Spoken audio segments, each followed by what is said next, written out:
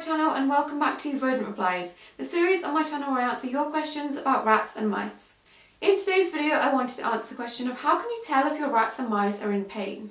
Unfortunately, rats and mice as well as other small rodents are really susceptible to illnesses such as respiratory infections, tumours, things like that, which I will plan to touch on in a separate video.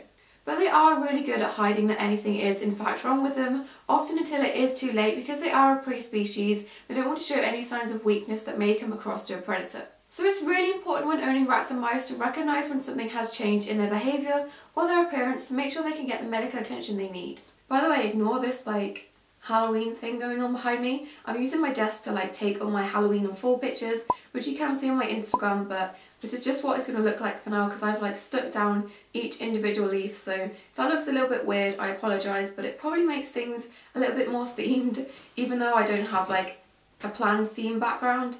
Just ignore this mess behind me. I want to preface this video by saying if you think there is anything wrong with your rat or your mouse or any other small animal, please take them to a vet. They'll be able to see them in person and diagnose them in person and be able to tell you what the best thing is for them. Every animal, no matter how small, is entitled to vet care and it's the least you can do for them, so please take them to the vet, okay? So you will know your animal the best and know when something is off with it, but there are a few signs that you can look out for that may hint that your rat or your mouse is in pain.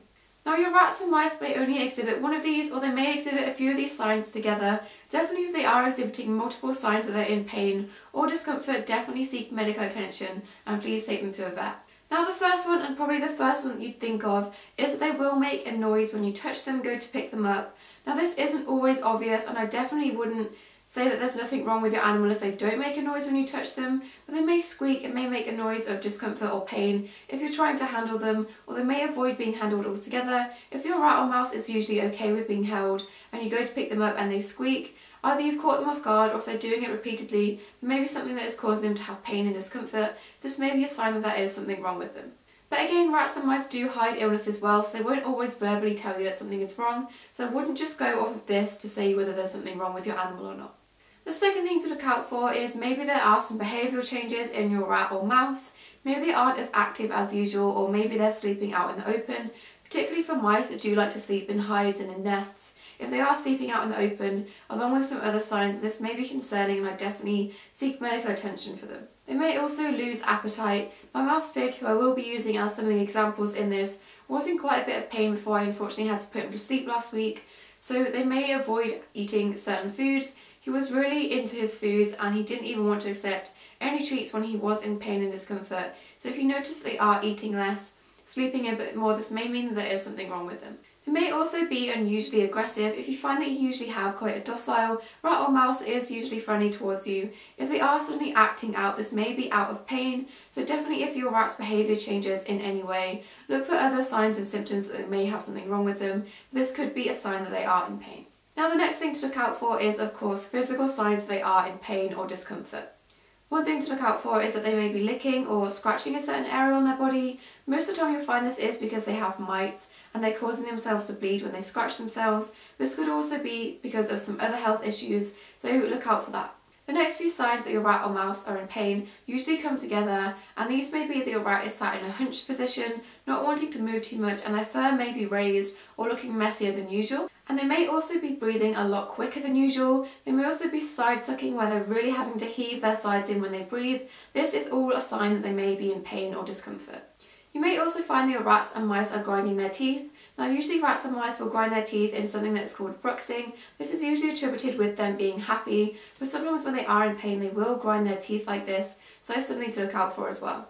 You may also notice that a rat or mouse in pain will have its eyes either half shut or really tightly screwed shut, and this is usually accompanied with the hunched over position, and this just signifies they are in a lot of pain.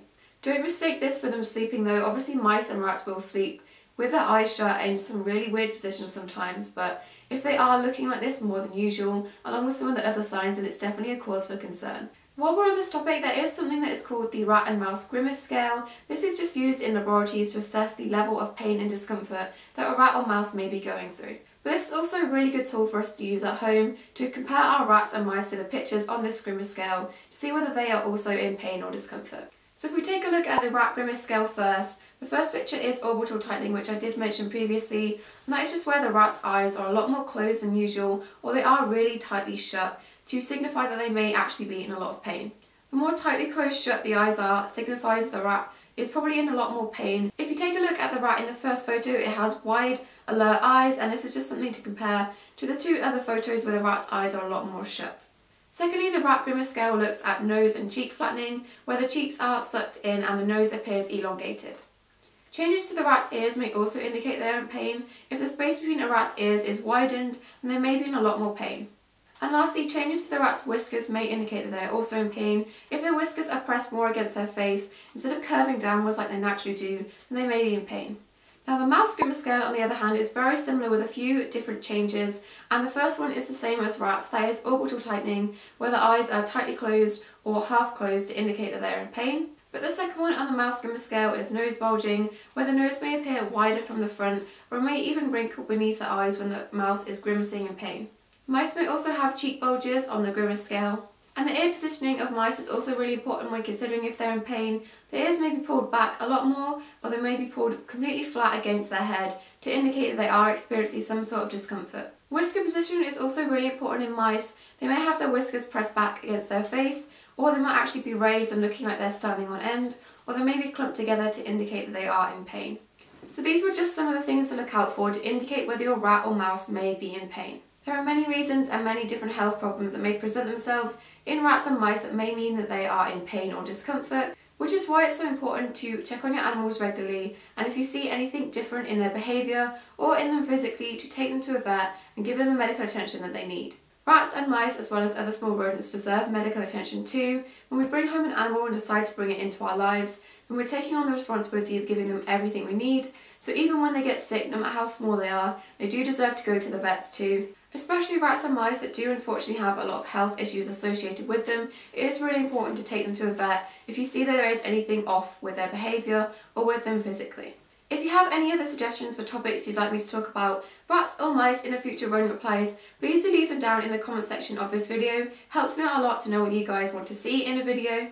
And of course, don't forget to subscribe to see future animal related videos from me. I have a lot of exciting videos coming up in the next couple of weeks, so definitely make sure you are subscribed, and we'll see you in our next video. Bye!